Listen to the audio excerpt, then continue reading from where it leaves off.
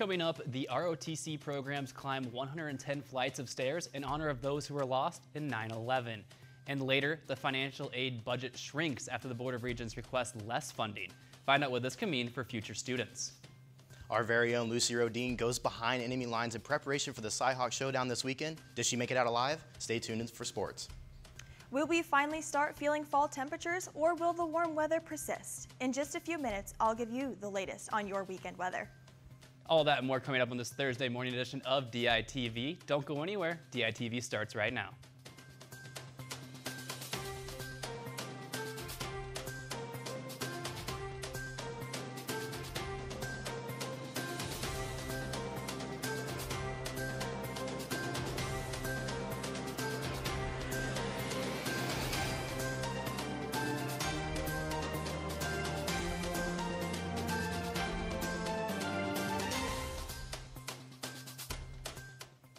Good morning and thank you for tuning in. I'm Noah Gowdy. September 11th, 2001 is a day that many will never forget. It marks the deadliest terrorist attack to ever take place on U.S. soil. Many people around the United States took part yesterday in remembering those who were lost. I caught up with the ROTC programs here at the University of Iowa who are attempting to climb 110 flights of stairs, just like the first responders did on that September day just 18 years ago. We just wanted to kind of get out there in remembrance of the events that took place and get a nice workout in to kind of try and simulate the pain that all the service members went through that day. And simulate the pain they did. Members of the University of Iowa Army ROTC program carried 35-pound rucksacks on their back as they climbed the stairs of Carver Hawkeye Arena in honor of those first responders who were lost. Now we all grown up in the aftermath of 9/11, and so it's just a great way to memorize everything that those first responders and all the service members who came after them, who sacrificed their lives for.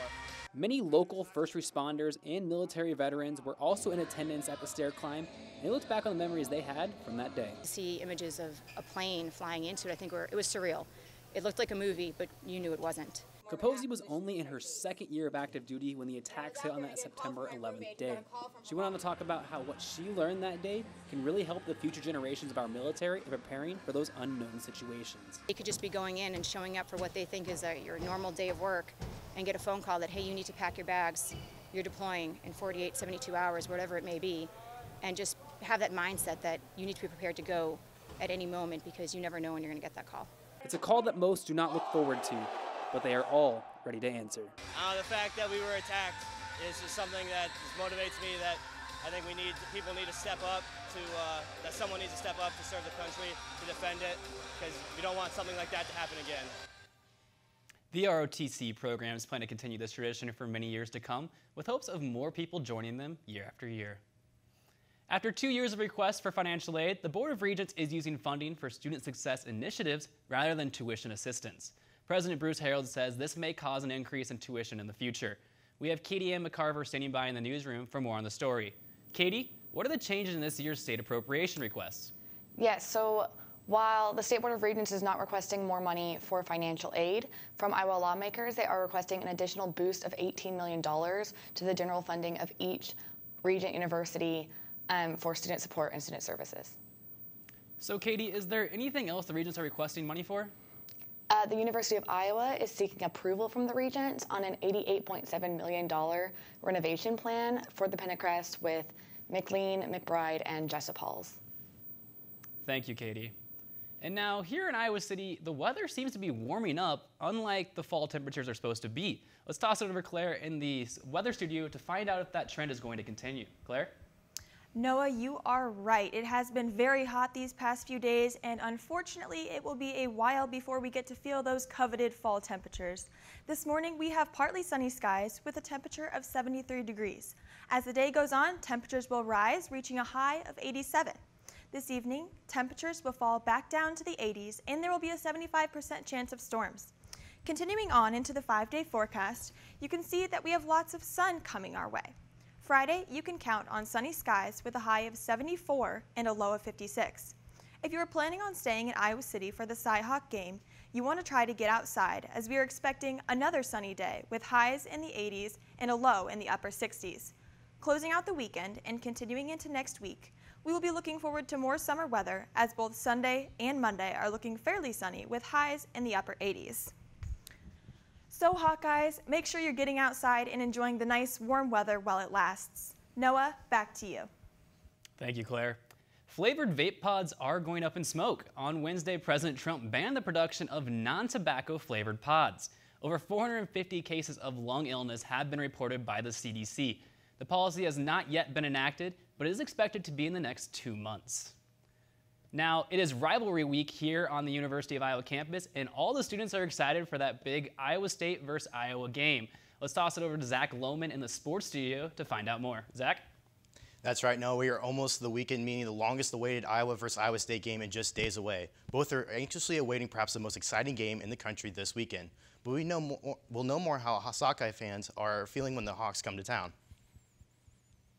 In the words of DITV Sports Director Lucy Rodine, all is fair in love and war, and especially during Cyhawk Week. Let's see how she went through Ames campus. Hey guys, it's Lucy. I'm actually on my way to Ames right now. I've got my trusty sidekick, Maddie, with me. Today, we're going behind enemy lines. It should be a lot of fun, so stay tuned. Lucy, are you nervous? No. I've been training my whole life for this. This just feels wrong. Hey, go Hawks, I need codes, right? What's that? Go Hawks! Oh yeah, go Hawks, for sure. I'm just an Iowa State student at Iowa State University with my other Iowa State University student friends. Hey, fellow Iowa State student, big game this weekend, right? Oh yeah. Go Hawks, right? What? What? What? What'd you say? What did you? What did you hear me say? What? Big Cyclone fan over here? Definitely. So obviously, I mean, we know this season, Nate Stanley's just been balling out for us. You think he's going to have a good game against Iowa? There's no way he won't. AJ Epinesa, the heart and soul of your defense. How do you think he's going to do this weekend? Well, I think he's going to really crush them. AJ Epinesa anchoring that defensive line. Just, you think he's going to get after Iowa's quarterback this weekend? I'd hope so. It'd be nice to see. AJ Epinesa, what do you think he's going to do to that Iowa offensive line? Probably going to do better than the Hawkeyes. You know what? I would say that AJ Epinesa is going to do better than the Hawkeyes. You and I know this. At Iowa State, we just love Ricky Stanzi. How much does he mean to this program? Too much. Everyone here just knows the legend of Ricky Stanzi. Just how much do students love him? Everybody loves him, man. I mean, even I know him, and I don't watch the sport that much. That's how much of a legend he is. We just love Ricky Stanzi. Love it or leave it. Think I'd make a good guest picker? I think you would make a great guest picker. I think they're really missing out if they don't pick you. Exactly. College Game Day, I hope you're watching this. I would make a great guest picker. What's your message to those lame old Iowa fans? That they need to go home or stay there already. All right. Stay in Iowa City. Fair enough. Let's go back to Iowa City. Much better. We out of here!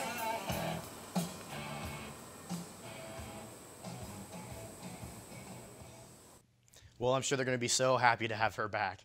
Another team is entering their fall season, and unlike Iowa State fans, Iowa volleyball knows exactly how they're going into their upcoming matchups. Although they lost both Colorado and Washington, they established a new mindset that helped them secure a third set victory against the Huskies.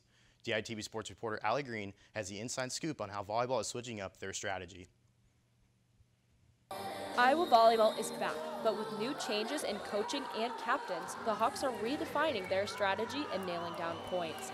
This past weekend, the Hawks lost both matches. However, they were able to pull off a win in one set. Coach Brown claims that a change in their mindset was all they needed to turn things around. We just started breaking down this set a little bit more so sometimes it can become overwhelming when you're trying to come back to focus on get 25 points. So instead, we split the set into 3 segments. As long as Iowa can improve during each section of the game, they are bound to score solid points on the court and maybe earn a win. The beginning is pretty much the first 15 points, and then the middle is 15 to 20, and then the end is the last 5 points. So we maintain our focus and continue to gradually add something or add someone as we progress through the set. As long as Iowa can improve during each section of the game, they are bound to score solid points on the court and maybe earn a win. As they head to the South Dakota tournament, they hope to continue this mindset and further drive their game. As Big Ten opponents approach, this scoring mindset will be the key to help the Hawkeyes succeed this season. Reporting from Carver Hawkeye Arena, Allie Green, DITV Sports. For DITV, I'm Noah Gowdy. Have a great day, Iowa City.